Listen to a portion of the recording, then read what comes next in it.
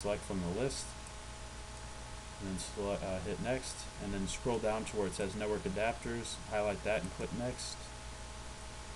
Then under manufacturer we want to select Microsoft, and then network adapter we're going to use Microsoft Loopback adapter, then hit next, and then here we're going to hit next to start installing the Loopback adapter. Okay, so it looks like it's finished. What we're going to do is to verify we have that Loopback adapter present on our computer. I'm just going to right click on My Network Places, go to Properties, and as you can see here that we just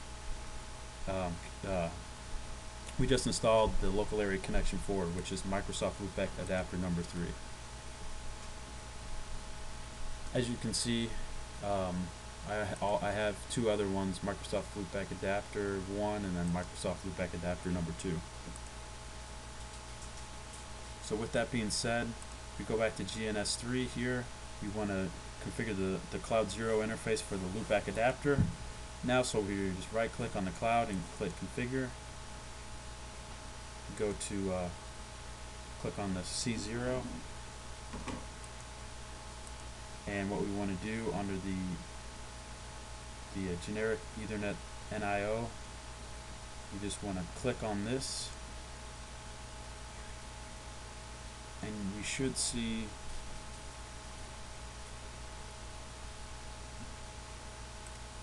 it doesn't look like we see it yet. We're only seeing the local area connection 3 Loopback adapter.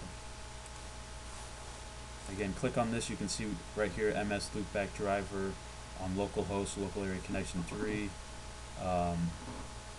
You can see here that when you install hardware, you're usually going to have to restart your computer. So we're not going to restart now, but what you would want to do now is restart your computer. Then you'll probably see your new Loopback adapter interface installed when you come back to this screen.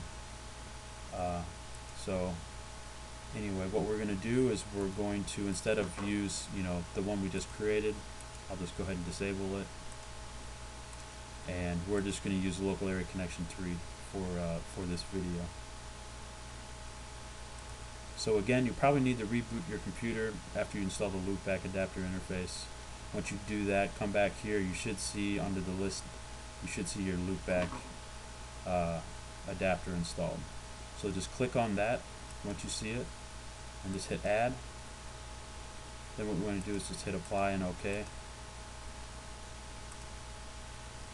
Now we want to go back to GNS3. We want to go fast Ethernet port. We're just going to click from the switch. We're going to click on, see this path here is the path to the Loopback adapter 3 that we have on our that we just configured. Well, that we have going on here. So we're going to use Loopback adapter 3, and another way you can look to see, verify your Loopback adapter is if you just go to start, run, and then type in Charlie Michael Delta CMD and then hit enter. Then it'll bring you to the command prompt. What you want to do there is just do an ipconfig // all,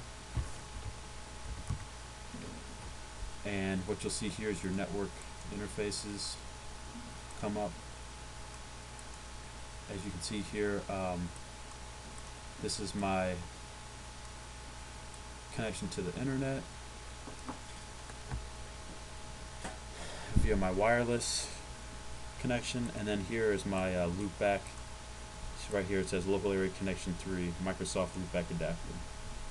So this is what I'm going to be using here. You can see here that DHCP is enabled and the auto configuration is enabled. So this should be the default when we create one. You can also go under that Loopback adapter, just right click on it, go to properties, and then go to TCP/IP, select that and go to properties, and you should see here it should be set to obtain an IP address automatically and DNS server automatically. So that's going to be set to use dynamic host configuration protocol, or DHCP, to get the network information that we want. You can also set it statically if you want. Okay, so back in GNS3, what we have now is we have our Cloud 0. This is basically going to emulate our loopback. This is our loopback interface that we've added in the Cloud 0. So this is pretty much going to emulate a connection that we hand out from router 1. We're going to hand out DHCP network information out to our Microsoft loopback adapter interface that's on our excuse me, that's on our workstation.